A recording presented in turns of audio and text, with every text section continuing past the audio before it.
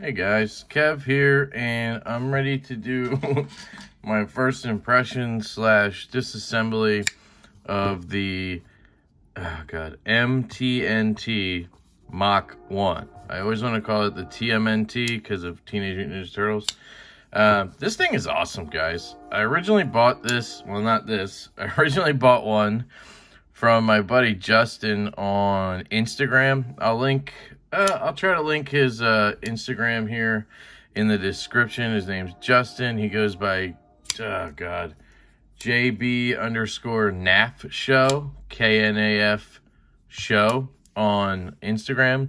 Just has cool knives. He trades and sells and, you know, has a lot of cool knives. And we've kind of bonded over that, and we've done a few deals. And he's the guy I bought my Jaeger M off of, which eventually...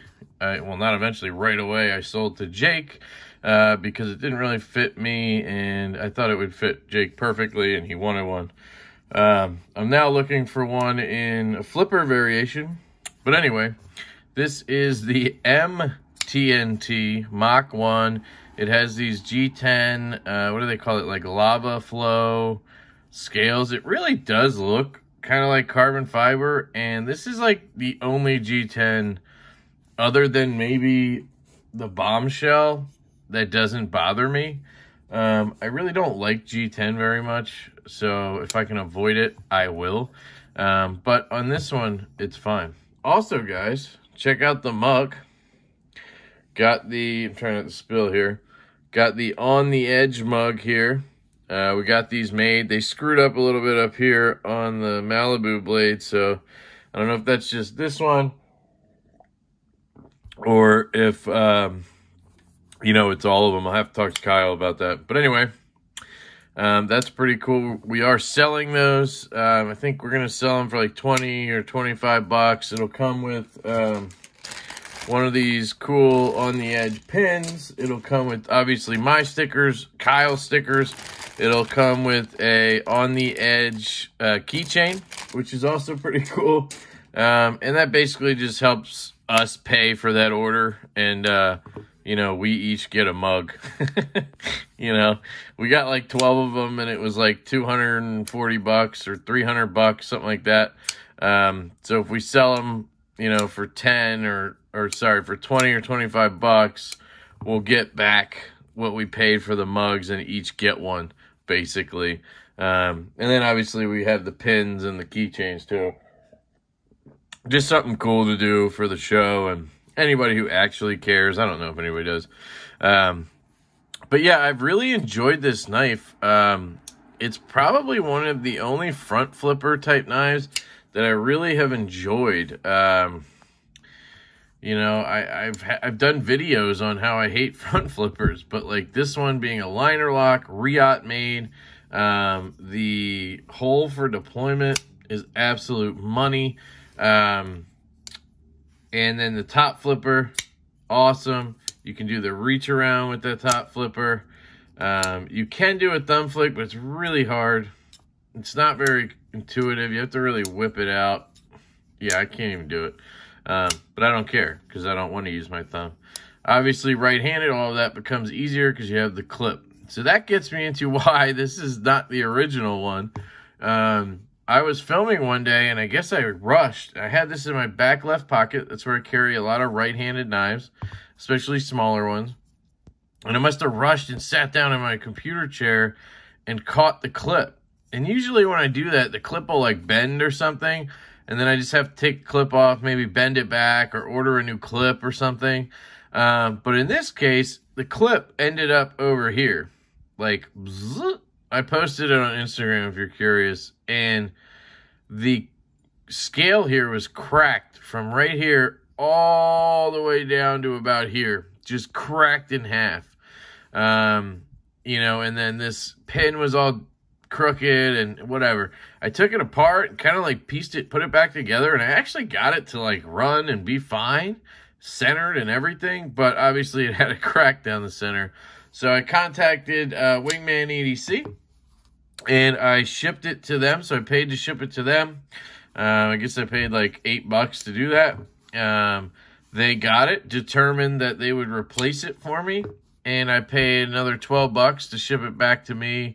I chose to have it shipped FedEx a little faster, so I could have paid $7, I think, or no, it was 10 or 12. I paid 12.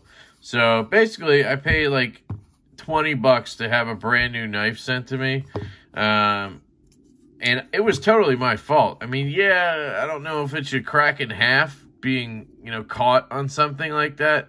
Most clips will just bend or whatever, but obviously this clip is held in from a screw on this side, and maybe that has something to do with why the torque on that clip kind of just cracked everything. I don't know, but they handled it extremely well. I'm very grateful to Wingman EDC for taking care of that for me, because this really quickly became one of my favorite little knives to carry around.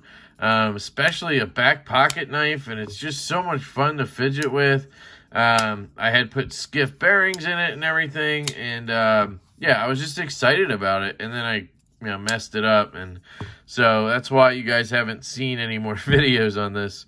So I am going to go ahead and disassemble this, put skiffs back in it, and we can talk a little more about the knife if you want. Obviously, it's more about if I want, because I'm the one here. Let's see. T8. I don't know if they Loctited it. It is a spinning pivot, of course. That's basically my one negative with Riot, is that they do spinning pivots. Other than that, I almost always love anything that Riot does, unless it's just something that's not my jam, you know. And that happens. It happens to everybody, right? You can't fall in love with everything, guys. Even though I wish I could. So I don't know why I'm doing it. I'm just gonna go right to this. I always do that, and I regret it.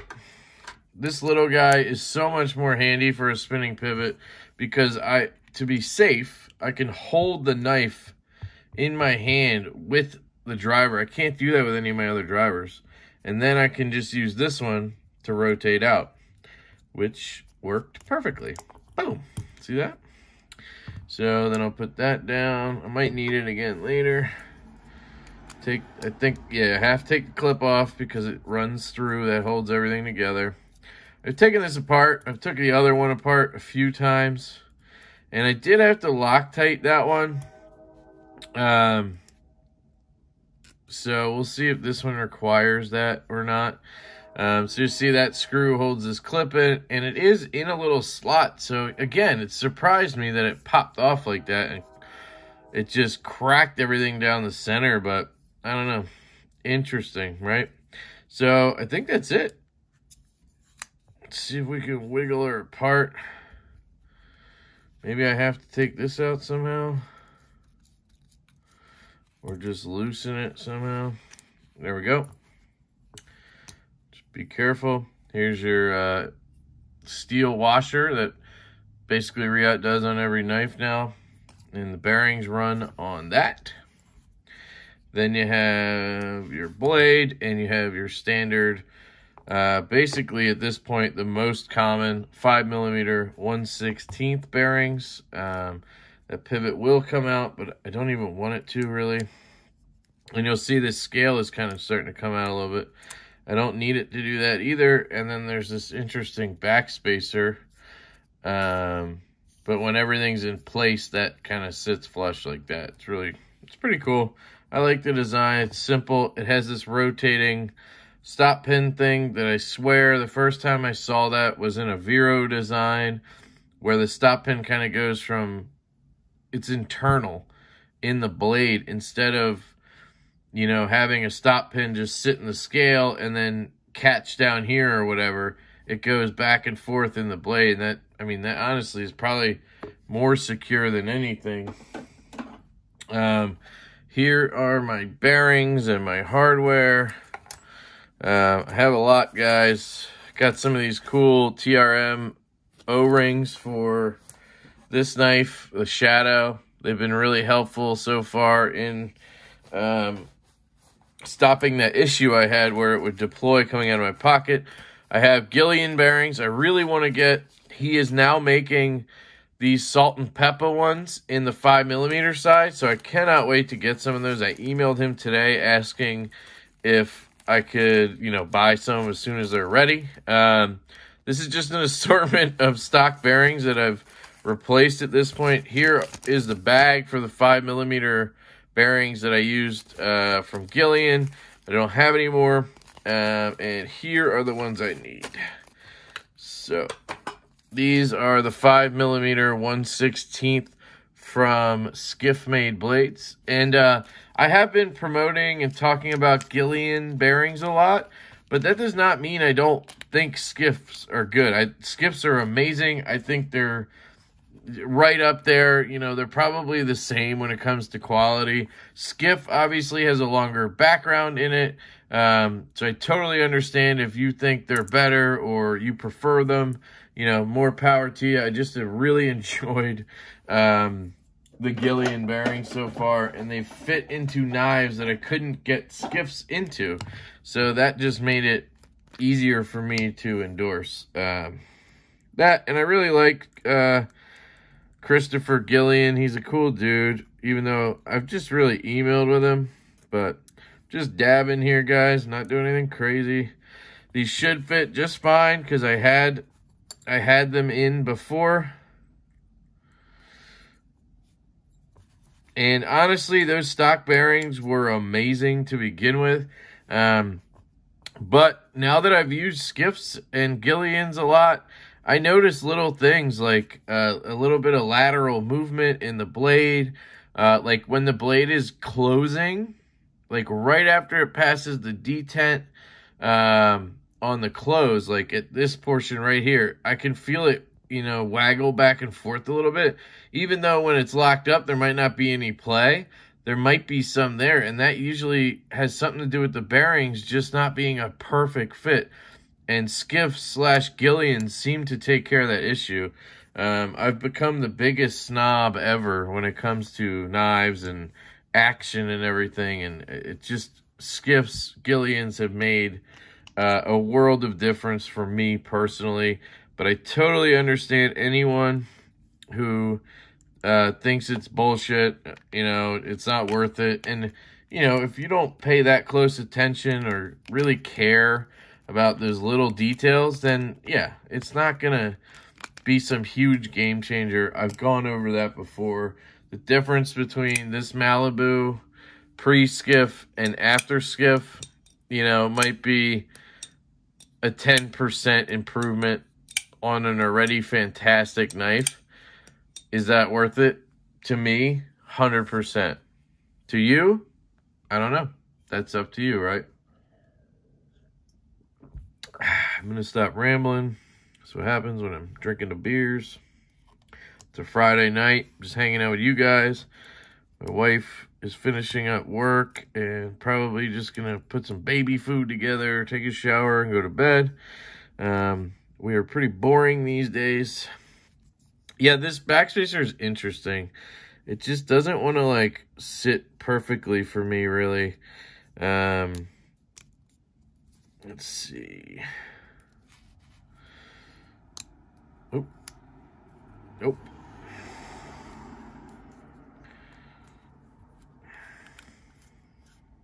Okay, Kev, calm down there, buddy.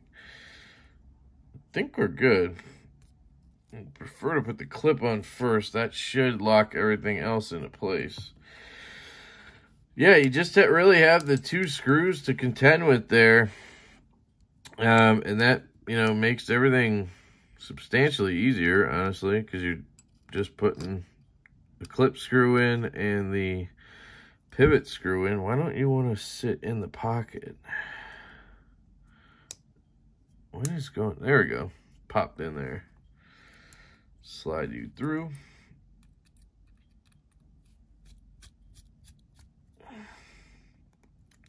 Gotta love these drivers, guys. Totally worth the investment, in my opinion. I might as well just, I mean, it might have just been the one I had, but I'll just drop a little Loctite in this sucker because I'm going to let it sit overnight anyway. Just putting a little bit on there. to get it in the threads. I did order some new stuff. Buddy Brandon, he's really big in the knife community. You know, he's in with a lot of people, talks to a lot of people. He's in a lot of the groups. He just, you know, he really interacts in the community.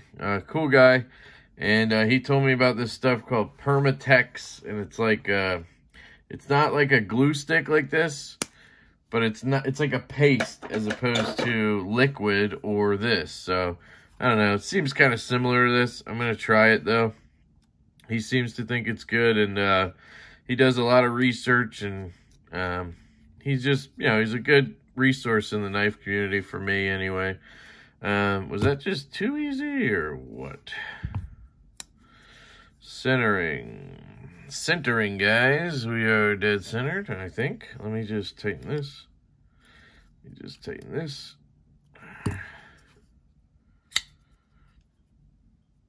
And zoom out. Sorry, it's hard to do all this camera here. Let me put all this stuff away. Put the stuff away I don't need, right? All right. No blade play. Knife drops. Oh yeah. It's just a good knife. I mean, it's got great action. I mean, these skips went in there, you know, 2 minutes ago. They're going to take, you know, a little bit to break in. They always take, like, you know, a day of flicking and whatever for them to really break in. But, I mean, you can see right off the bat, they're smooth as all get out. I still feel a little grit on the close, but you can tell right there, it's the detent ball. And it's building that path into the blade. Because when I drop, when I push this lock bar over and there's no pressure on the blade, and the blade is basically just suspended on the bearings at that point, you'll see what happens. I mean, it just drops down to my nail and down. I mean, absolutely fantastic. I love this knife, guys. It's a freaking home run from MTNT. I've talked to a few people about it that I respect, that I chat with a lot. One of those people was Jake, Bearded Gear. And, you know, I kind of, when I got it, I was like, dude, you would love this knife, right? I was excited about it. I was like, dude, you would love this. Like, and he basically was like, yeah, I was really interested. And I got to hold one at a show, and I just never pulled the trigger. It didn't fit my hand right. And I kind of see what he's talking about. Because of the ergonomics, it has this, like, swell, this choil or whatever right here. And if I hold it like that, I mean, it's weird, right? Like a whole finger's hanging off. So what you have to do is hold it up here, put your index finger up here, and then drop your middle finger into that choil. And, you know, it's weird because I kind of don't. I kind of put the middle finger right here, right in the transition, but it still feels so comfortable in my hand, and now I'm close up to the blade. Like, for me, it just works. If you have a small hand, I bet you this knife is even better. I know they make a Mach 3, which is like a titanium one with a frame lock, so I don't know the differences there. Obviously, for a lefty, that's a little more iffy. But I just want to mention that. Yeah, it's just a really cool knife. I will say, Riot is usually really consistent with detents, and the first one I had was rather light. That was my one negative with it, was I could easily, you know, flick it out, fail it. You know, you could kind of do the shake or whatever. It was too light. But this one that I got is much stiffer. It's just a better detent on this one. It takes a bit more force to come out, and that really helps with the flick, because I love to kind of put my middle finger in there, build pressure, and then just shoot it out.